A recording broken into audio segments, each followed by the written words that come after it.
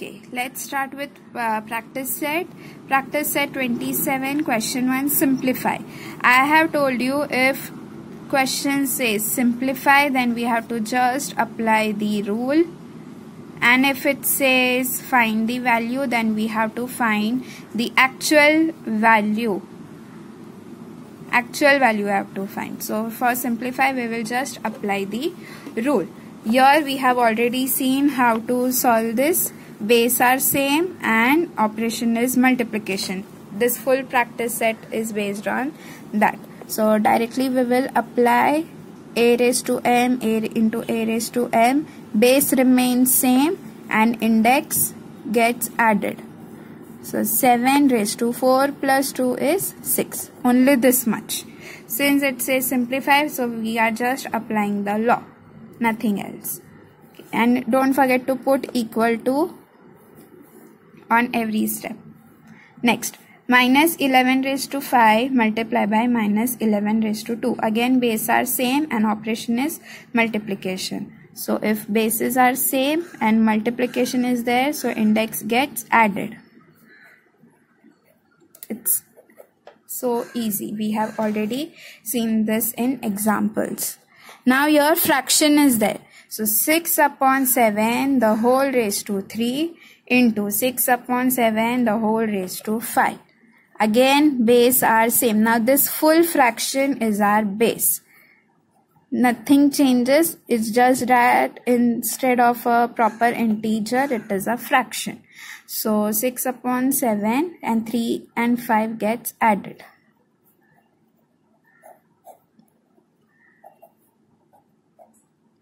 Don't forget to put this bracket. It's important. Same. This question number 4 is also same. Base is same and index will get added.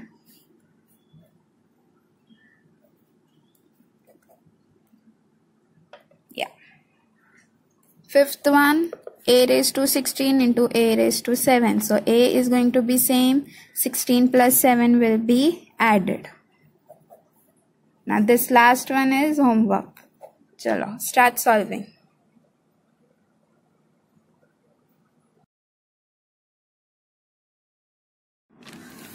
Okay, practice set 28. In this we have to apply our next law of division. Base is going to be same and operation will be division. When division is there, we subtract the index.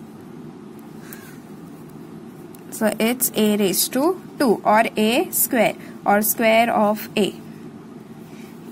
Again 5 minus 8.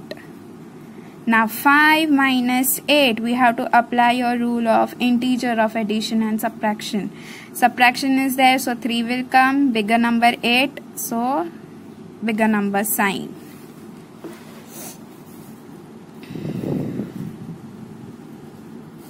Again your 10 will come, but 10 will get a bigger number sign of minus. So p raised to minus 10. 10 minus 10. So 10 minus 10 is going to be 0. Anything raised to 0 is what? 1. Okay, question number 2 says find the value. Here we have to actually find the value. So again, base are same, division is there, so there will be subtraction. 12 minus 12, 0. Anything raised to 0 is 1. So this is the value. We have actually found the value.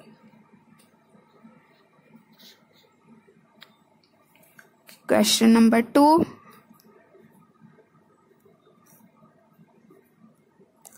It is 5 minus 3 is 7 raised to 2. Now this you have to do in next line. I don't have space, that's why I'm going in same line. 7 raised to 2 means 7 is getting multiplied 2 times. 7 into 7, that gives us 49. These 2 steps will come in next line.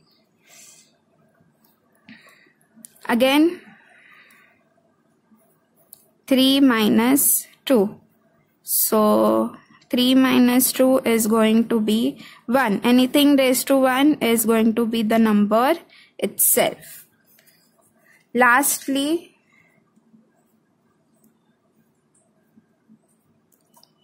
So 4 we have to multiply 2 times. So the value is 16. See, we have actually found the value, and in this one we have just applied the law. So it depends on the question which is asked, simplify or the value. So it says find the value, so we actually found the value in this question.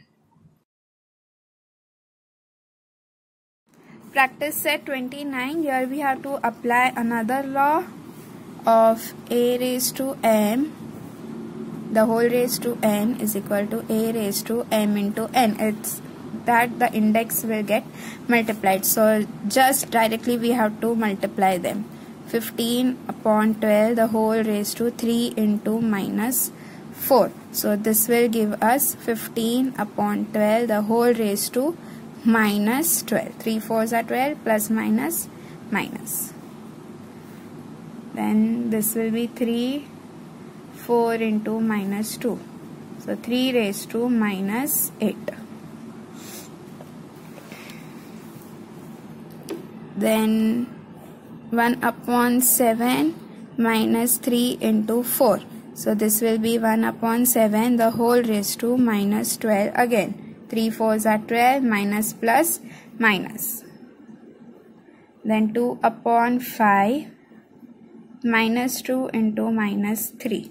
So 2 upon 5, 2 3s are 6. Minus into minus plus 6. Fifth one, 6 raised to 5 into 4. So 6 raised to 5 4s are 20. Okay, now from question number 6 to 10, it's homework. You have to solve on your own. It's similar kind of sum. So from 6 to 10, those sums are homework. Let's come on to question number 2. Write the following numbers using the positive indices. Here we have to apply this law where base is there and index is negative, and we have to convert it into positive one. So we just write the reciprocal of the base and index becomes positive. So directly we have to write the reciprocal of the base. So 2 upon 7 becomes 7 upon 2, and then the index becomes positive. So in every sum we just have to do that. Simple. Nothing else. And now the 6 upon 1 is basically 6. Okay, why? There is no number is there, like nothing is there in denominator. When nothing is there, we consider it as 1. So this will become 1 upon y the whole raised to 4.